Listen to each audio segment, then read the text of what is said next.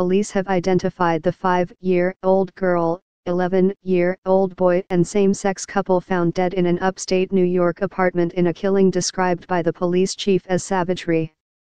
The slain children were Shanice Myers, 5, and her brother Jeremiah Myers, 11, the Troy Police Department said today.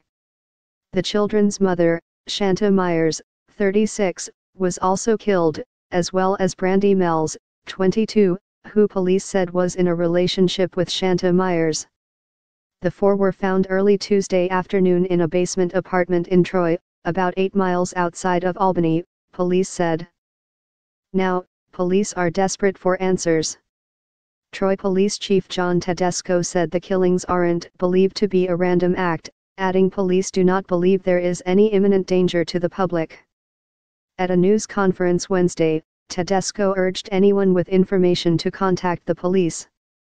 The emotions of a police officer are something you repress because there is a job to be done, Tedesco said, adding that no one involved in this case will ever forget it.